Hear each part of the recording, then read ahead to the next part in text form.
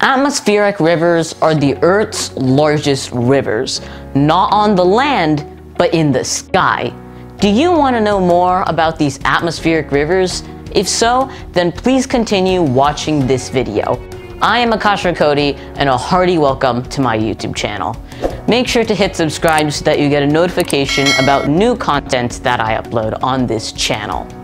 Alright, let's take a look at the atmospheric rivers. Atmospheric rivers are giant rivers of concentrated water vapor in the sky, carried by tropical jet streams stretching from 500 kilometers wide to several thousands of kilometers long. These narrow, concentrated, and meandering plumes of water vapor in the atmosphere often originate over the tropical oceans, and they bring heavy rain or even snow when they make landfall by crashing into mountain ranges. While atmospheric rivers typically bring their most significant rainfall to coastal areas, their impacts can travel hundreds of miles inland, bringing heavy rain to interior locations and causing catastrophic floods, disrupting travel, inducing mudslides, and causing severe damage to both life and property. The most affected areas by these atmospheric rivers are the westerly coastal regions of the world. By this, I literally mean every west coast. The west coast of North America, the west coast of Europe, the west coast of North Africa, the west coast of the Iberian Peninsula, Iran, even New Zealand.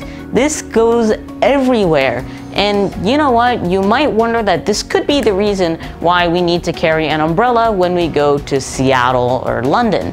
A well-known example of a type of strong atmospheric river that can hit the US West Coast is called the Pineapple Express, and it's named this because of the apparent ability to bring moisture from the tropics near Hawaii, the home of pineapples, to the US West Coast. I mean, that's a pretty interesting name if you ask me. In fact, the states of Washington, Oregon, and California are much dependent on these atmospheric rivers because they provide 30 to 50% of all of the precipitation that occurs in these states. If fewer than the normal amount of atmospheric rivers occurs in these states, you could potentially see droughts coming in. And yep, that means that atmospheric rivers have a central role in the global water cycle. Droughts can often result if fewer than the normal number of atmospheric rivers occur in these states. And yes, that means that atmospheric rivers have a central role in the global water cycle. A vast majority of these atmospheric rivers happen in the fall and winter, but they are possible in the spring and summer months too.